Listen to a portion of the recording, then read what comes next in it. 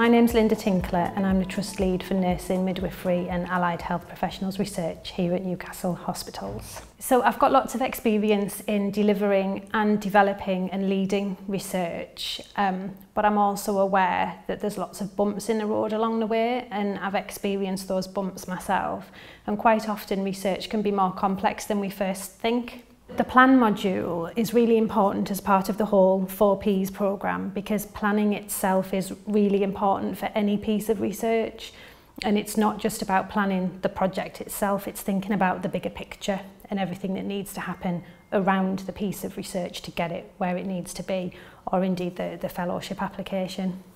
So the plan module was designed to help people think about how they position their research within the wider organisational priorities, but also system-wise as well, because we work in a large and complex system.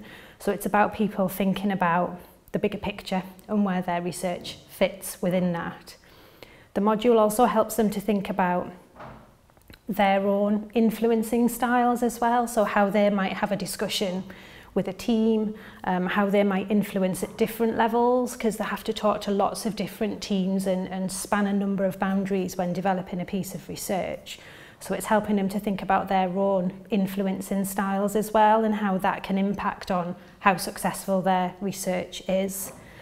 And I think one of the biggest things that the module helps them to think about is the time frames that are needed, because people often will see a call for a particular competition and it has a 6-week window and the deadline is in 6 weeks, and they'll think that they can pull together an application in that time, but it's not that straightforward. Quite often people will need to be working on a research application for well over a year for it to be successful.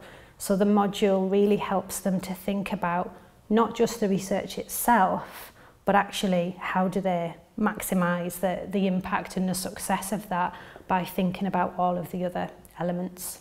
One of the other really important elements of the module is that it helps people to think about what their next steps are after they've received feedback from a particular funding application.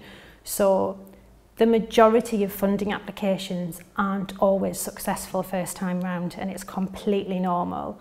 And what the module does is it helps people to look at the feedback that's received and think about what next steps they need to take to work on that feedback and be successful next time round.